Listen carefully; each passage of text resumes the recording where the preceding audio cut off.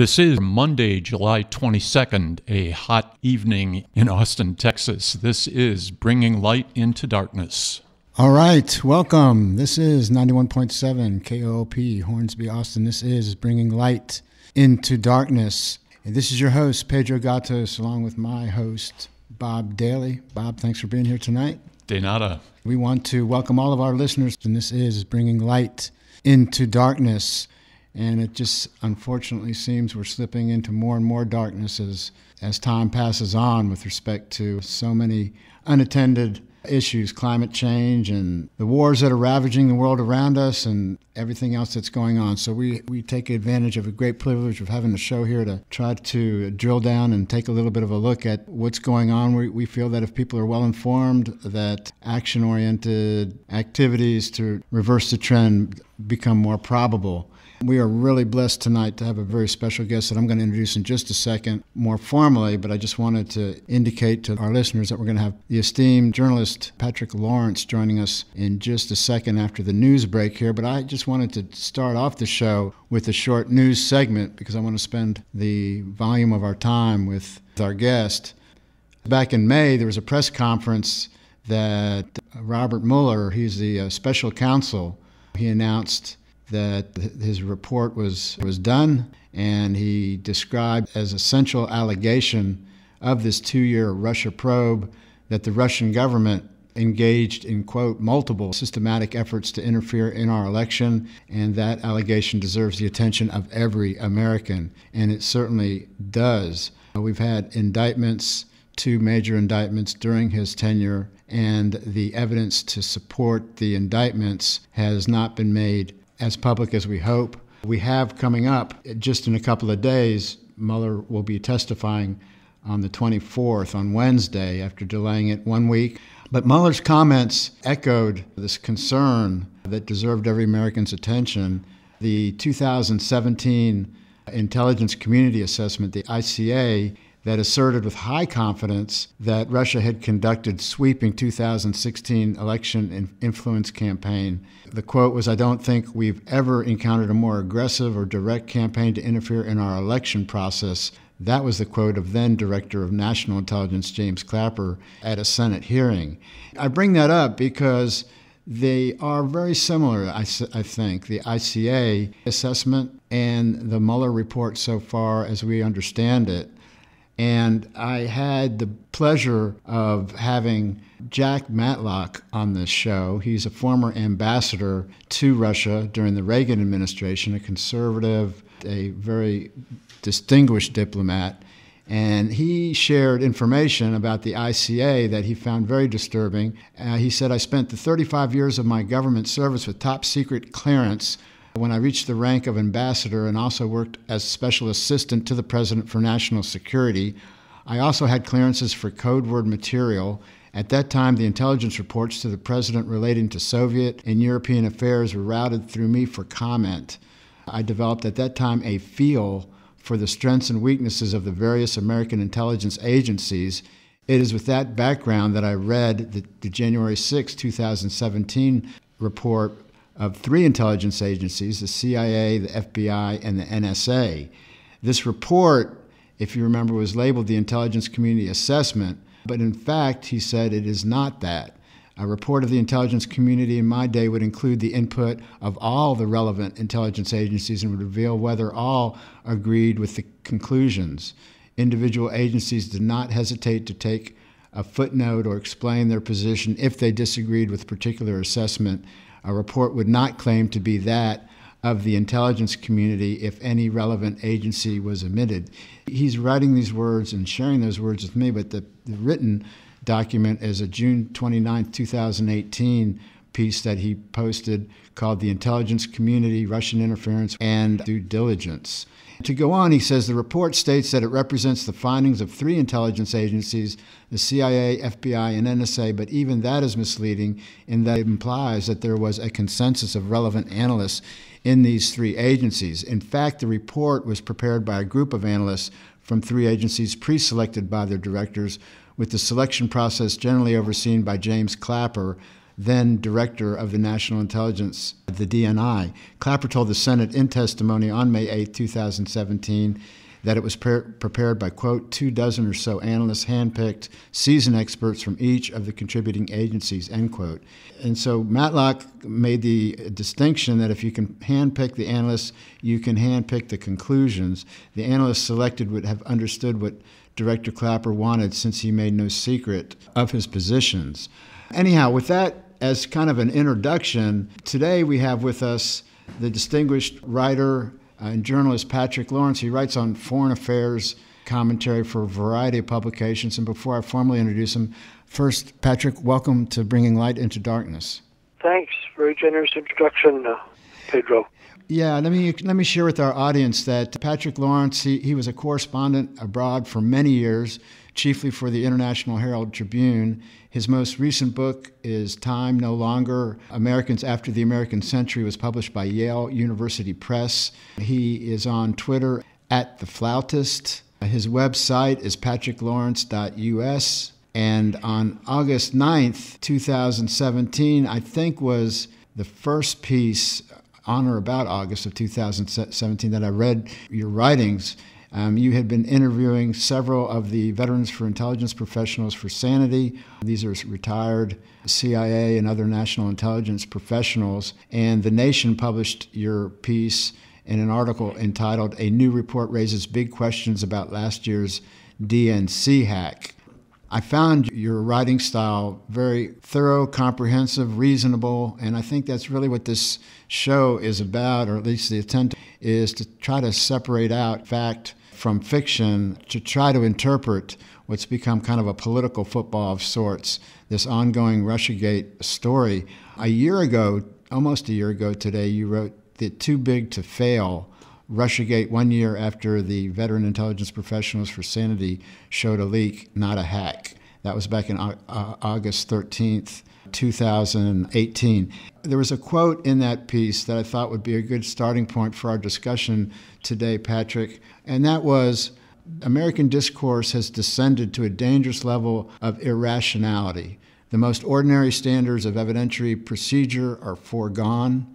Many of our key institutions, the foreign policy apparatus, the media, key intelligence, and law enforcement agencies, the political leadership, are now extravagantly committed to a narrative none appears able to control. The risk of self-inflicted damage these institutions assume should the truth of the Russiagate events emerge, as one day surely it will, is nearly incalculable. And this is what inspired your comparison to some of the McCarthyism whenever anyone demanded kind of proof of some of these Russian accusations that were being alleged and have been continued to be alleged, and we're still waiting for some clear proof. No one's for sure what's up or what's down, but what we do know is we have not gotten that clear proof. But anyhow, with that being said, can you speak a little bit more to the universe of discourse that is so conflictive?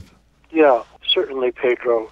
My judgment for some time, shared with others, is that we have, the word evidence has become somewhat of a cursed word. One is pinned to the wall just by asking for evidence.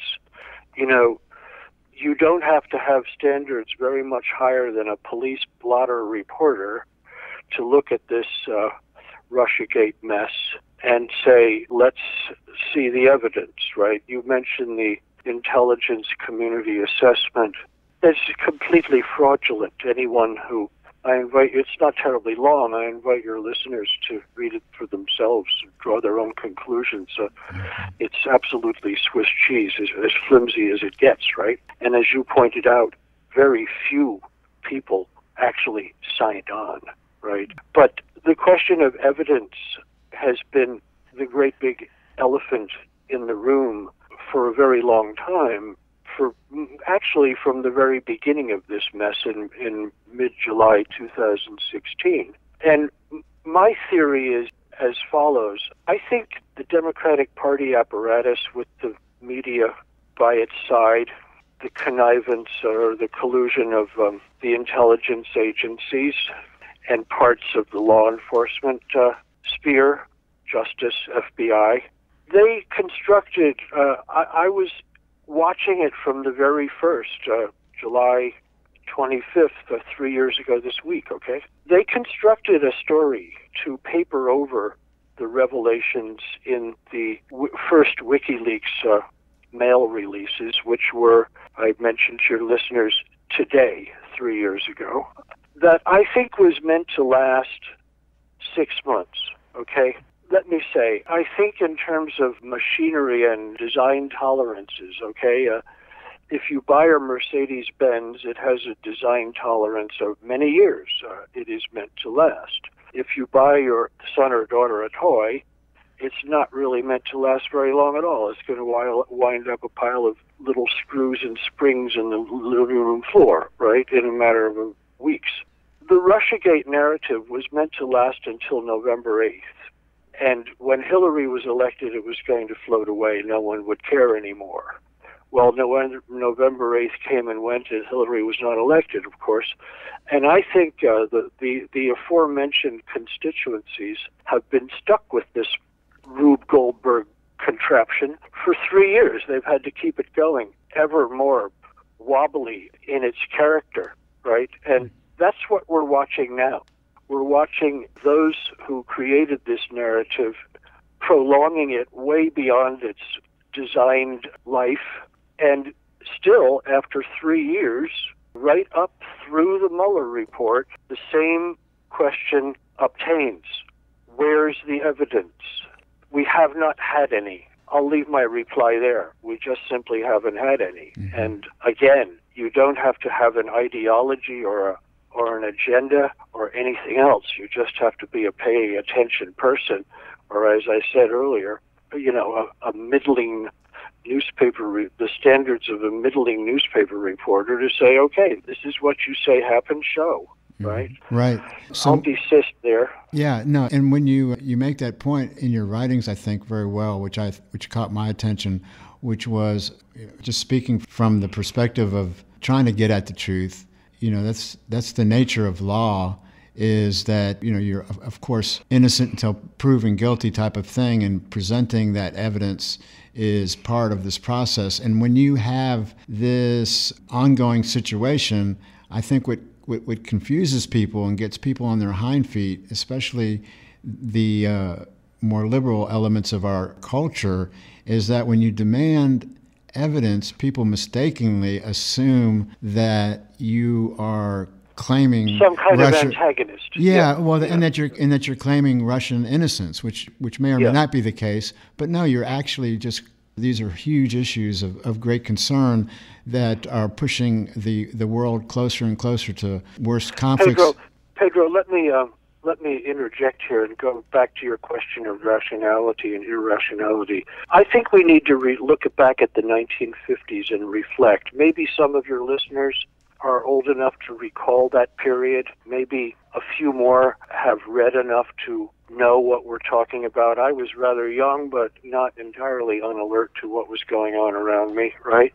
In later decades, that period takes on a kind of grotesque character. We look back upon it as if it's deep in the past, and that was then, and how could Americans get so strangely carried away? Irrationality was the OD, okay? The worst of it was wildly beyond any reason. And I think we need to reflect upon that and wonder what the historians of the future, I hope there are some good ones, will have to say about us. I think it's rather quite closely similar. We Americans tend to get carried away with things from time to time, from the Salem witch trials onward, right? It just seems to be some peculiar element in the American character, right? And I think we're in the middle of one of those periods, and it's rather difficult to swim against the current. But I think one must swim against the current. You can look at yourself properly in the mirror. You do your work. Whatever it costs you to continue doing it honestly, you do it. No, I think there's no doubt that that's what our country was founded on was asking questions, right over wrong, investigating and trying to get at the truth of matters is something that I think has been abdicated so much by our media, but not by individuals that have faith in trying to do the right thing. Listen, we need to take a quick break. When I come back, I wanted to walk through with you and have you speak to the types of issues that you think would be most appropriate to be asking Mr. Mueller about in his report, and the things that have been claimed versus the things that have not had the evidentiary support made public.